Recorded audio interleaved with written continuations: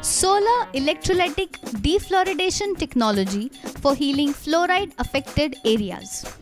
Water, one of the most precious gifts on earth, is essential for sustenance of life. However, mineral contamination such as fluoride makes it unusable if found in excess. CSIR-NEERI, with its vast experience in the field, has developed solar electrolytic defluoridation technology to overcome such adversities wherever it exists.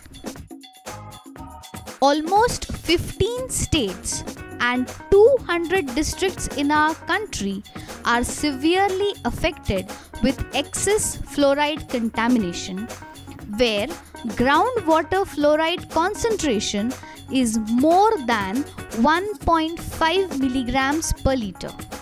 Such high concentration may cause dental and skeletal fluorosis.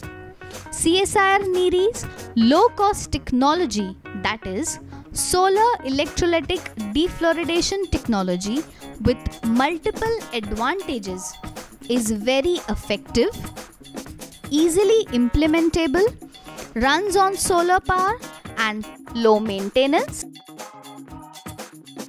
Its simple yet robust mechanism makes this technology far superior to other such technologies. When the DC current is passed to the aluminium plates, the central plate which is connected to an anode gets dissolved and forms a polyaluminum hydroxide species in the water, and it absorbs the fluoride from the water and settles down in a form of sludge.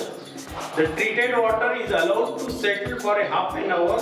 The settled water is transferred to the treated water tank, which is adjacent to this reactor, and taps are provided outside this plant to fetch the treated fluoride-free water from the taps.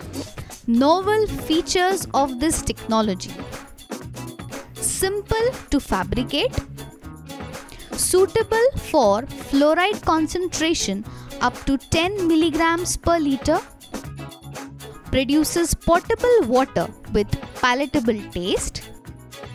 Sludge produced is 70% less than conventional methods. Treatment cost is just ₹25 per 1000 liters.